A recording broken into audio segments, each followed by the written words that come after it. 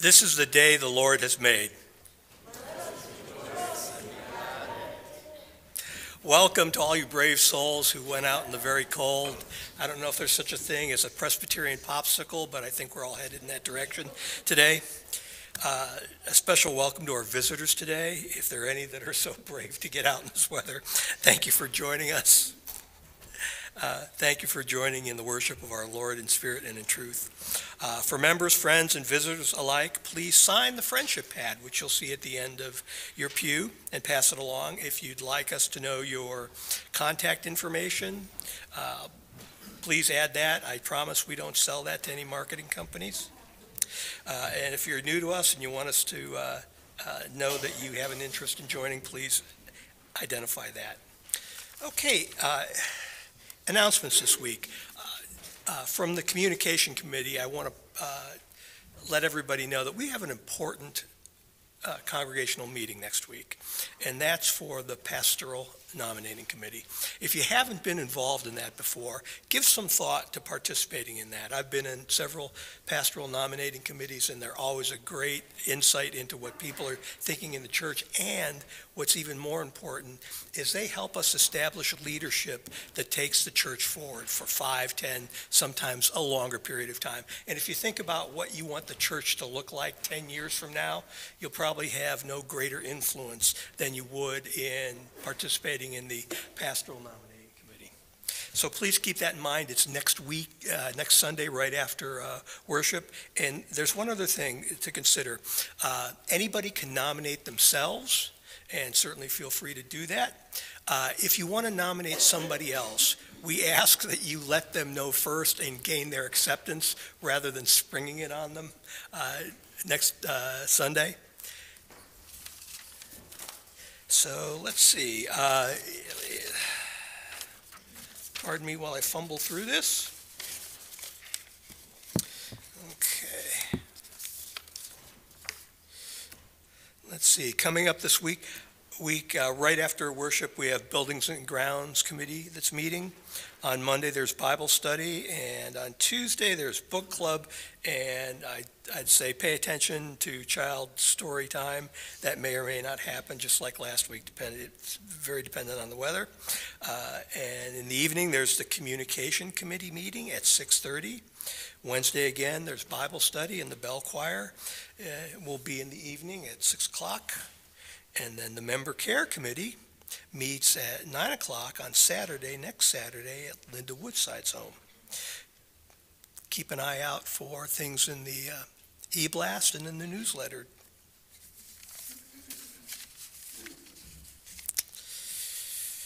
I'd like to introduce today our visiting pastor. It is Reverend Len Carroll. Len was telling me just before the service that he knows this congregation and he knows this community from having contacts many years ago. If you'd like to read more about Len's background, you can see it in the bulletin.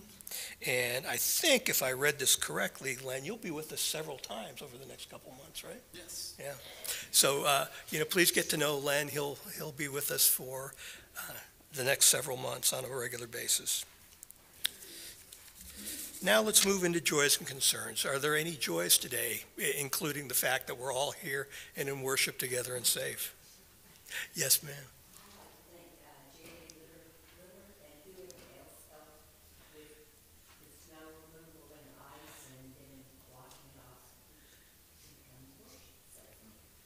Yes.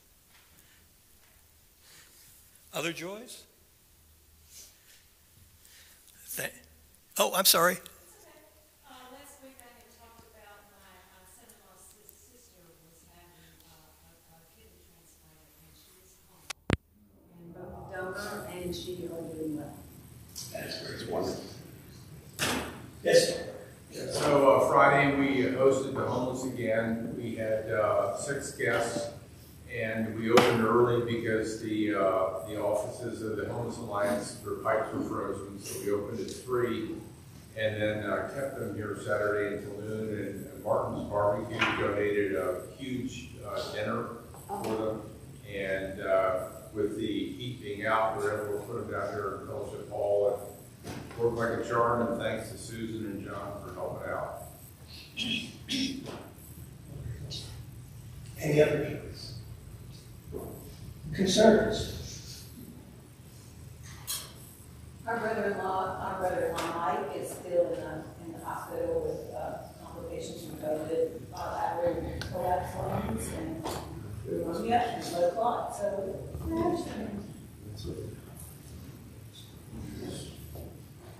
Michael, I have a coworker, Linda Jackson, who is taking care of her elderly mother, and so I'll lift her up in prayer and she'll give her strength and patience through this process.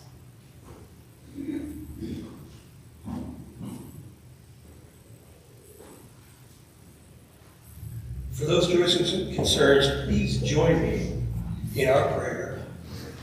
Bulletin. Caring God, I bring all that is on my heart to you this day. You are here, O Lord. Let us hold all these people in our hearts and prayers.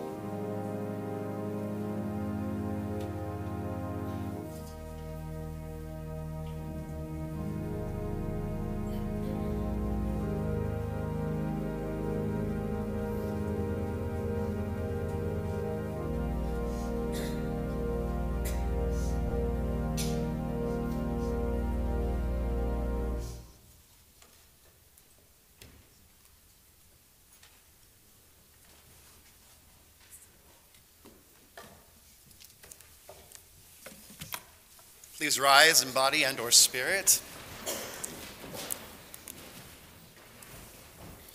At the Sea of Galilee, Jesus called out the best in his disciples. "Follow me," he said, and the world changed. Here in this time of worship, Jesus calls out the best in his disciples. "Follow me," he said. This is how the world will change. Let us sing our faith.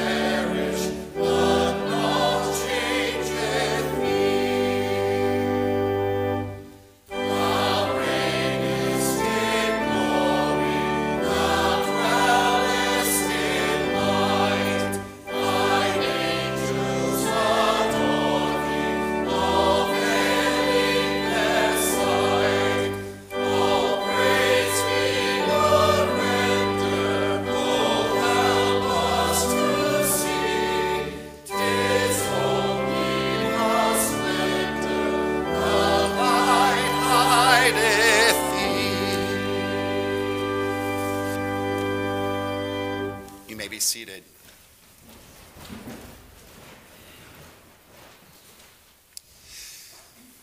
My friends, if we say we have no sin, the truth is not in us, and we deceive ourselves. But if we confess our sin, God, who is faithful and just, will forgive us of all of our sin and cleanse us from every unrighteousness. And so now, in penitence and in faith, let us be called forward to the throne of grace and confess our sin, both as people and as a church. Let us pray together. Forgive us, merciful God, for we do not know where to go from here. A new year is upon us, but everywhere we look, we find the same repeated actions. Deadly conflicts in the Holy Land, wars over borders, weapons too easily available, the challenges of holding different ideas, every relationship we have, including the one with ourselves. We are afraid, we are grieving, we are looking for change, and we are needing you.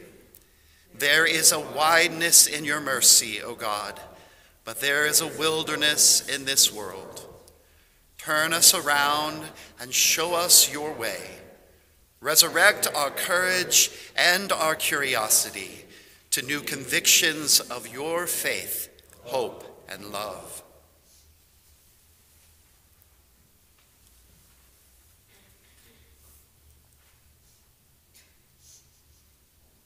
In Christ's name we pray. Amen. Anyone who is in Christ is a new creation. The old life is gone, the new life has just begun. Friends, trust and hear the good news. In Jesus Christ, we are forgiven. Thanks be to God. As God has forgiven us in Christ, let us offer the peace of Christ to one another. The peace of our Lord Jesus Christ be with you all, and also with you. Let us share signs of peace with one another. Thanks so much for being with us. Both of you. It's a joy to have you.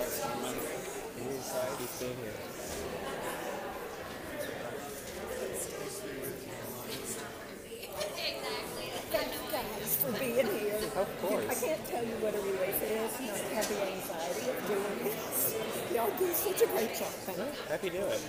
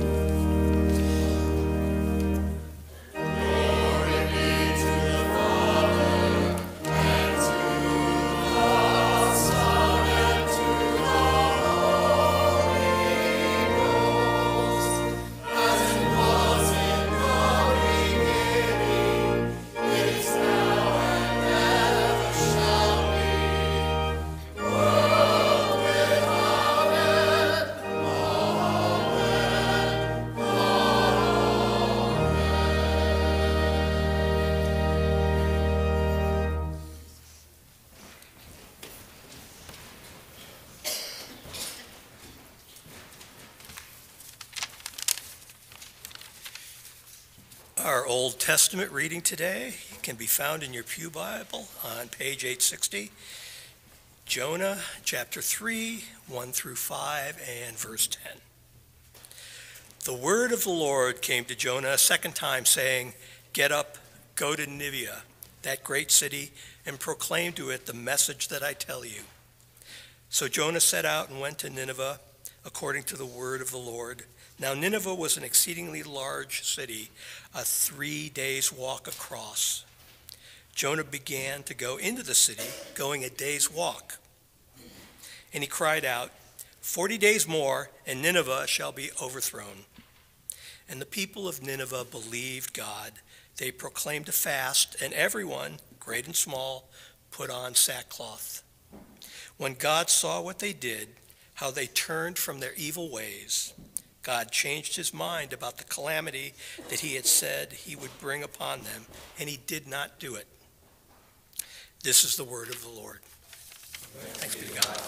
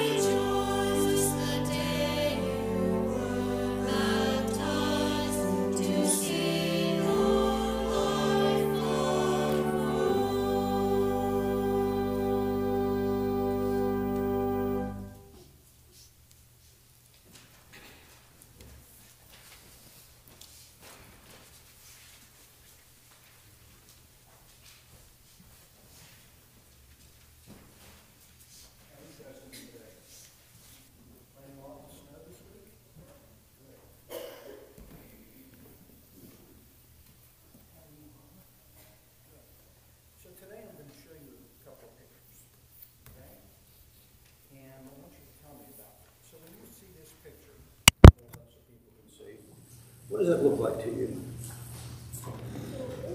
And what are they doing? Right? They're having fun? They are having fun. This is probably what your family does on a nice day. You go out and do that. Now I'm going to show you another picture. What do you think's going on in that picture? The boy looks hurt. Do they have smiles on their faces in this picture? Think they're kind of sad, maybe? Worried about something? Well, the reason why they're sad is that that's a picture of a family in a country called Ukraine. And right now, they're going through some problems in Ukraine. There's a war going on. And the problem is that children and their families have to leave the country. And when you have to leave a country, you're called refugees. And a few weeks ago, there was a Bible verse that was told to the adults. And the same thing almost happened to Jesus, Mary, and Joseph when they were forced to go to Egypt to escape. The king was trying to harm children who were Jesus' age. Well, that made them sad, and they kind of finally were able to come back into their country. But one of the things that I'd like to ask you, what do you think you can do to help children who are refugees? Be kind to them. Give them food, and hopefully where they are right now, they're getting food.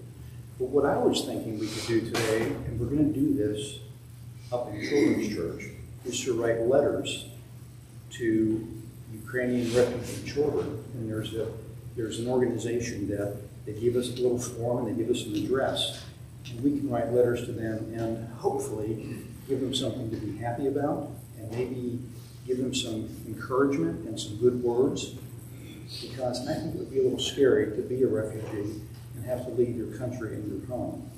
So anything we can do to help those kids, I think, will make us feel better, but I know it's going to make them feel better. So why don't we pray? Dear God, help the families across the world who are scared and sad be able to once again play and laugh together in their own countries and in their own homes. Amen. Let's go.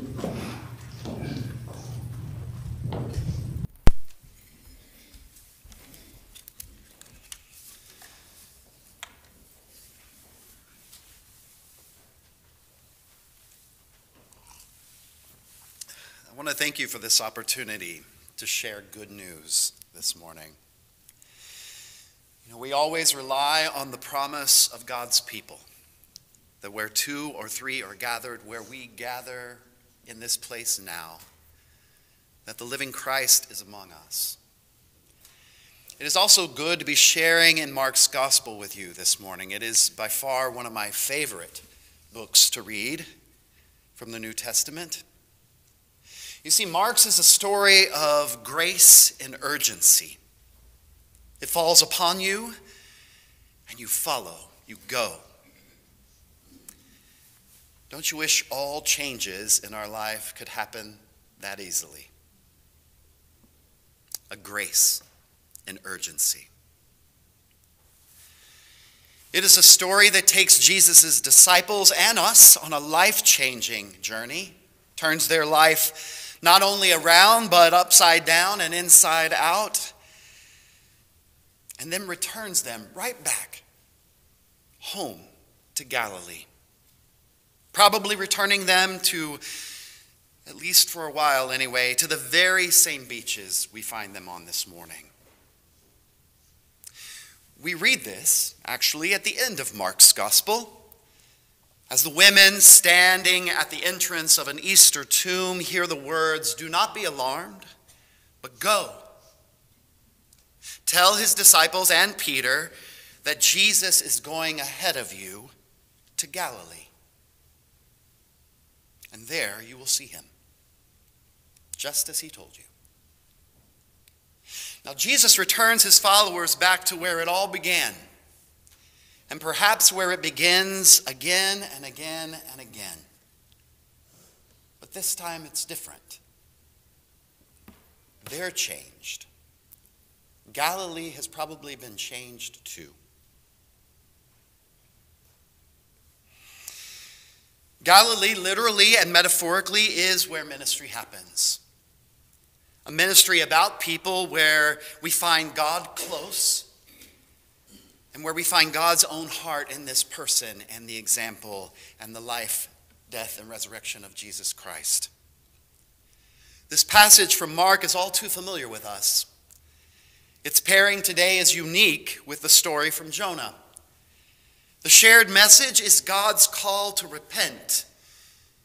And quite honestly, to just turn on some good news for a change, right? In the case of Jonah, God calls him to go to Nineveh, that great city, and to warn them to turn from their wicked and evil ways. But first, Jonah wants no part of it, we can see. I mean, even at the end of the story, Jonah is not fond of Nineveh or of the people or of God's relenting non-action towards them. But in the end, it is Jonah's own lesson to learn that God is compassionate and merciful and slow to anger, abounding in love towards all of life. And if God is concerned, perhaps Jonah might find compassion to be concerned too. You see, Jonah's lesson is it's always about people. Jonah delivered God's message of repentance throughout the streets of that great city, crying out for 3 days, the text told us. And the people of Nineveh did something that, quite honestly, didn't appear to be too difficult in the first place. They believed. Just like that. Just like fishermen dropping their nets and their lives and leaving their father in the boat with the hired men and following, going. The Hebrew translation from Jonah can also be read as to be turned. They believed. When the king of Nineveh even gets word of this, a decree goes out to everyone that they should all wear sackcloth and cry out mightily to God, the animals too. And God saw how they turned from their bad and violent ways, and it is said that God changed his mind. So God turned too, I see. These stories, in their very essence, these stories, in their own unique way, are brought together to remind us that we are called to turn to a God who has turned to us. And so let us pray now for the illumination of God's word from Mark's Gospel, chapter 1, verses 14 through 20. You can find this in your Pew Bible in the New Testament on 34 if you would like to read along with me. Will you pray with me before we read the Gospel? Let us pray. God of grace and God of glory, escort these ancient words of wisdom, well traveled among your saints, to fall fresh upon us today. May your Holy Spirit move us to be inspired into your service, and may it move us from our complacency of certainty into a more curious faith and fellowship with one another. Through your word made flesh and dwelling among us now, in Christ we pray. Amen. Now, after John was arrested, Jesus came to Galilee, proclaiming good news of God and saying, "The time is fulfilled, and the kingdom of God has come near. Repent and believe in the good news." As Jesus passed along the Sea of Galilee, he saw Simon and his brother Andrew casting a net into the sea, for they were fishermen. And Jesus said to them, "Follow me, and I will make you fish for people." And immediately they left their nets and followed him. And as he went a little farther, he saw James, son of Zebedee, and his brother John, who were in their boat mending their nets.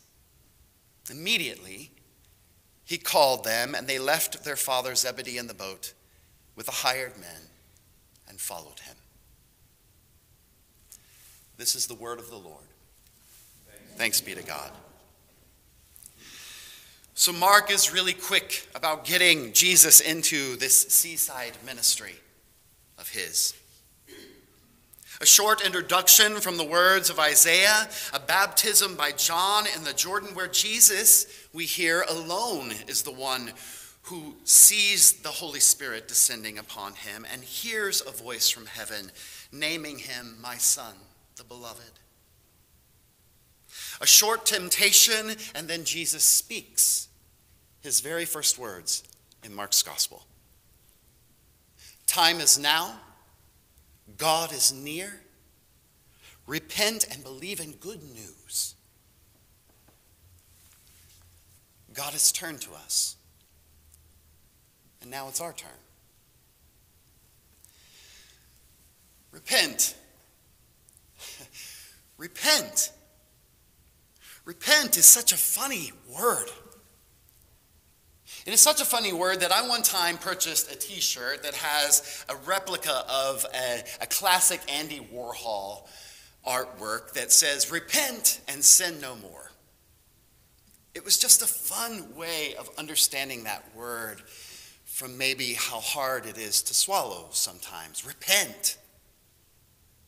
I used to love to see the people's faces when I would wear that down the streets of New York City. You get a lot of good looks wearing a shirt like that in New York City. But repent is also a faithful word for us today. It is God's word for us today. And it's in both of these texts.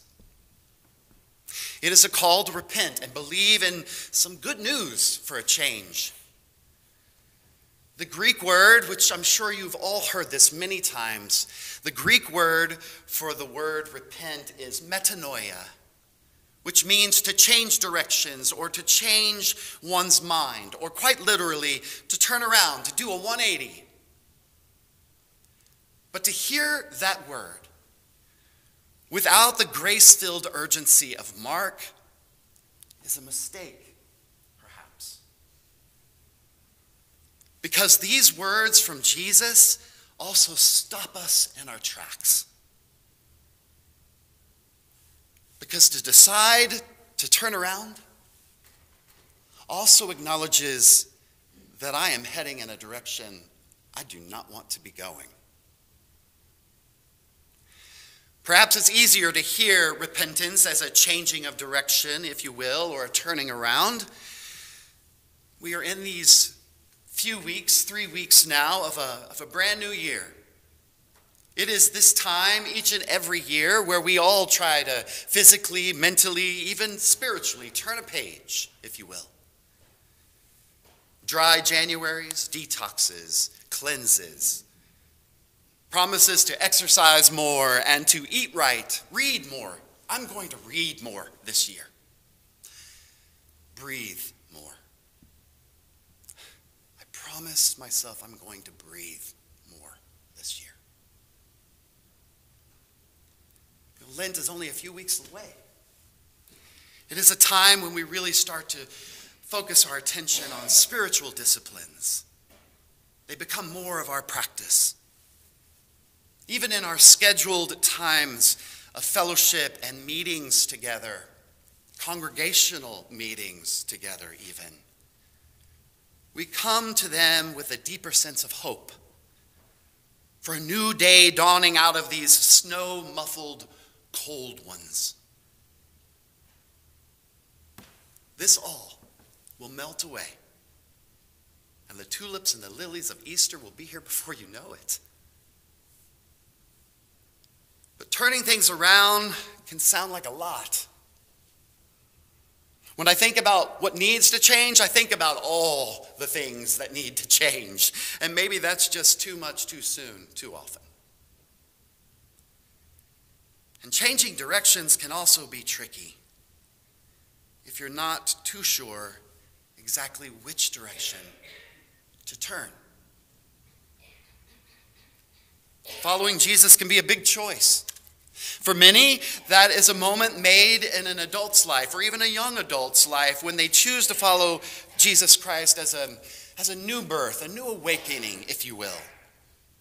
But for me, I stay firm in my faith that even before I could choose for myself at my baptism in the font of grace, God's love claimed me as Christ's own forever. And then my parents and my church, they taught me about Jesus' life. They taught me how Jesus died and was raised from the grave. And I have been following that hope, that story, that old story that we make new every day. I've been following down this long and well-traveled road of faith my whole life. Now, my walk with God, I can confess, my walk with following Jesus Christ has not always come so easily. It has had its fair share of on and off ramps, if you will. Like Jonah, even I sometimes am not always on the same page as where God is wanting me to be. You may find yourself that way sometimes too. And even then, I've learned that God is always trying to redirect my heart and my passions toward the next good thing. Maybe not the what I think is right thing, but the next good thing,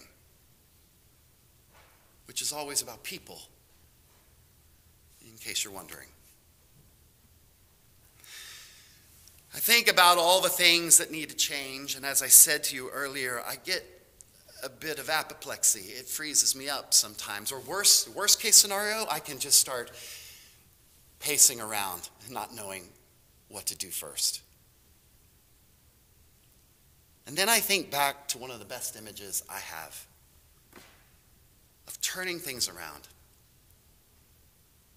of turning a bad situation into a better one, when our values and the things that are very important to us start to bubble up to the surface.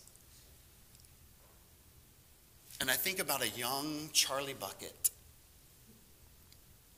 Charlie Bucket is the young boy in the original movie Willy Wonka and the Chocolate Factory.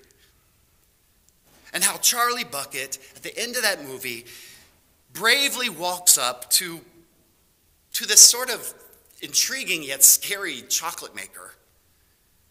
And he leaves a candy called the Everlasting Gobstopper on the side of his desk. Now you see the other 4 children who actually got a golden ticket as well, just like Charlie, with the help of their parents, those 4 other children, they don't get to the end of the tour very well. And those 4 other children, with the help of their parent, they have already decided to give that candy, the Everlasting Gobstopper, to Wonka's candy rival, Arthur Slugworth.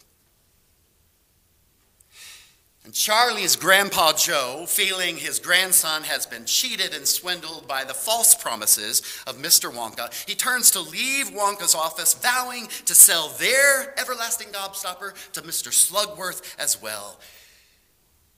And I'm sure they would have all been rich, right? But Charlie stops in his tracks. And he turns to the goodness rising inside of him. And he returns Mr. Wonka's candy to the edge of his desk. And we see Willy Wonka put his hand over that candy, and he says, "So shines a good deed in a weary world." Now, recently, my family and I went to see the new Wonka movie. There's a new Wonka movie, a prequel of the original 1971 movie starring Gene Wilder, which I just referenced. This latest one stars a new actor named Timothy Chalamet, and the beauty of this one is they are not trying to remake the original one. This one, however, tells the story of how this mysterious, magical inventor and chocolate maker becomes Willy Wonka. Based on the 1964 Roald Dahl book called Charlie and the Chocolate Factory, this version takes the liberty of showing us the early Willy Wonka before the factory, the one raised by a single mother who shares with her son a love for making and enjoying chocolate. And she reminds him often that every good thing in this world started with a dream, she says. So hold on to yours. Now, throughout this movie, the younger Willy's adventures, we see him pull out a bar of chocolate from the inner linings of his pocket. and his name is written on it, the word Wonka. Now, this is the last bar of chocolate that his mother made for him. And he continues to hear her voice when he holds it in his hand as a memory to her. And what he hears her say is, when you share your chocolate with the world, I will be there. Toward the end of the story, when Willie finally opens that bar of chocolate, the one his mother had left for him, there's a message in it for him, ironically written on a golden piece of paper. And it reads, "It's not chocolate that matters. It's the people you share it with."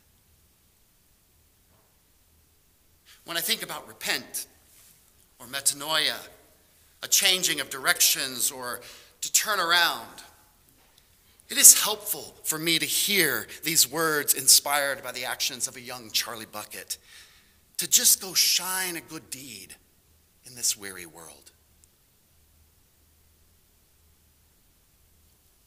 And when changing and turning all of this around seems so big, perhaps we just start there.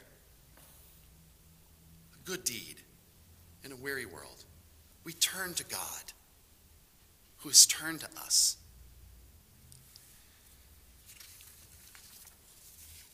And we hear that word repent in a very different and changing way. Go shine a good deed. Go shine a good deed. Perhaps that will begin to change everything. But when I think about the work of ministry that we are all called into, it is helpful for me to be reminded that the work of ministry, it isn't what really matters. Because the work of ministry, well, give me the liberty here, it's kind of like chocolate. It's rich, sometimes satisfying. It is complex in its texture and mixture. It comes in all shapes and colors. It can be molded and fashioned into many outcomes. It can even be crunchy or nutty or smooth. Yeah, the work of ministry can be like chocolate. Because it isn't the work of ministry that matters. It's the people we share it with. In the name of the Creator, Redeemer, Sustainer of all of life, thanks be to God.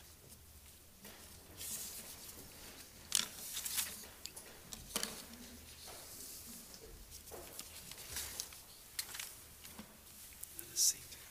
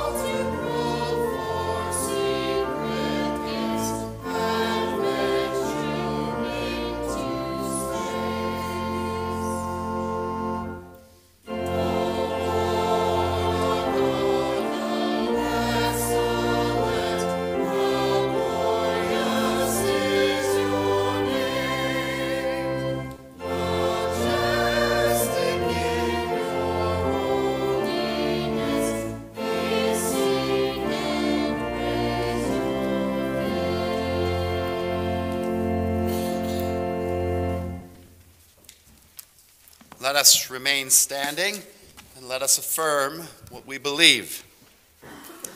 We trust in God, whom Jesus called Abba, Father. In sovereign love, God created the world good and makes everyone equally in God's image, male and female, of every race and people, to live as one community. But we rebel against God. We hide from our Creator.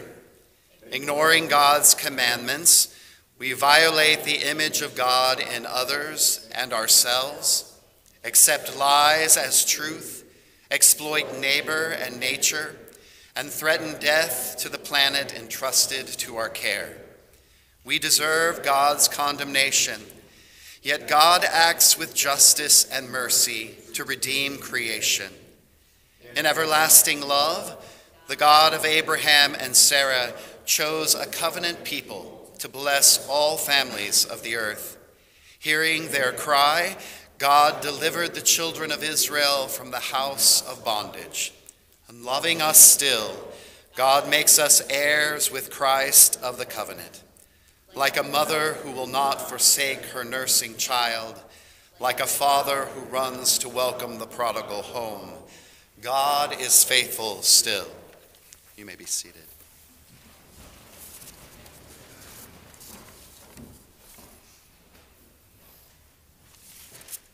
Will you join your hearts with mine as we pray together? Creator God, our loving and heavenly parent, you have given us this particular time and space to be met by you. And we pray not so much for your presence this day as much as we pray for a deeper awareness of your presence this day. For you are as close to us as our very breath. And this morning we have heard you whispering words of belonging into each of our hearts, reminding us that you are God and we are your people. You are light, calling us to never hide our own. You are hope, O God, leading us into your promised new day. You are love, loving us into living instruments of your grace.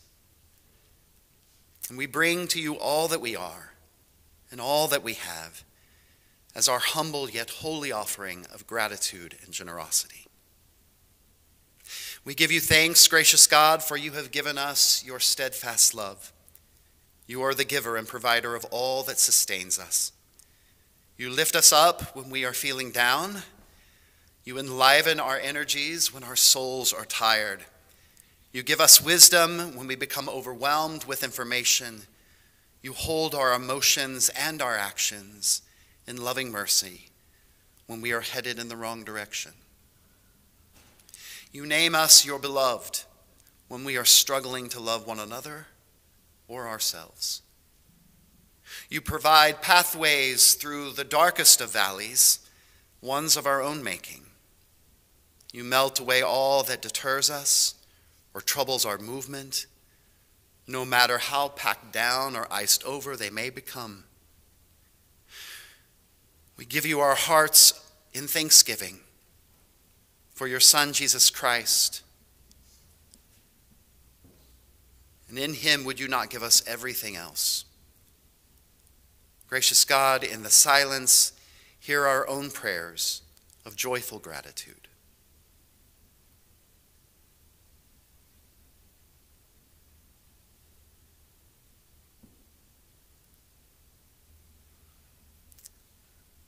But to pray for these things, for all the things we are grateful for, without acknowledging a world of need just beyond our doors, is to do so without faith or love. And so, God, we pray again and as often as we must for every child and parent who goes to bed hungry today, for those imprisoned and abandoned and without shelter or a home today, for those who are hurting or who are sick, who are fighting to stay alive, for those who are struggling to remember who they are or who we are, for those who are struggling with the memories, when it is really the moments we should savor. We pray with people who are living at war with one another or surrounded by wars that are not their own. We pray with everyone who hopes for a world of peace, where there will be no more violence and no more crime, no more depression, no more suicide, no more shootings, and no more riots, no more sorrow, no more pain, no more crying, no more death. And so we pray with all your children, O God, and even for ourselves, that you will give us a future full of hope, faith, and love, and that you will find us where we are and bring us back to you, so that we may taste and see the promised new day you have in store for us. We pray this through Christ, in Christ, with Christ, by the power of your Holy Spirit. We make our prayers and our petitions to you silently and on our hearts, remembering that when we have no words to pray, you have given us beautiful words to pray. Praying together, Our Father, who art in heaven, hallowed be thy name. Thy kingdom come, thy will be done, on earth as it is in heaven. Give us this day our daily bread, and forgive us our debts, as we forgive our debtors. And lead us not into temptation, but deliver us from evil. For thine is the kingdom, and the power, and the glory forever. Amen. Friends, the earth is the Lord's and all that is in it, the world and all who dwell in it. Let us, with joyful gratitude, bring to God our offerings of ourselves, of our treasures, of our time. Let us bring to God what God needs.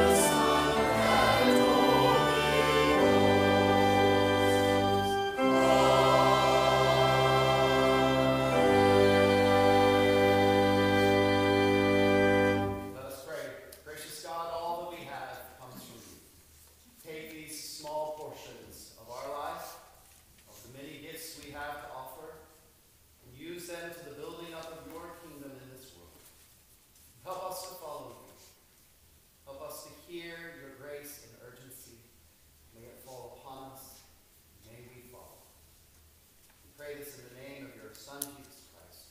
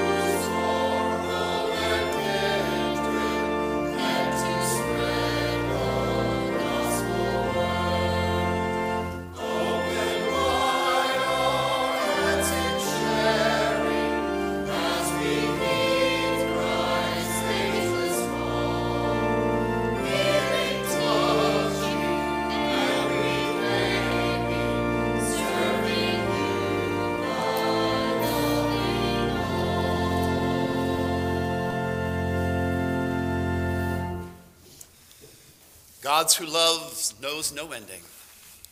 My friends, go out into the world and serve the Lord with passion and with purpose and with creativity. Trade no one evil for evil, but strengthen the faint-hearted, support the weak, help the suffering, honor all of God's people as God's people.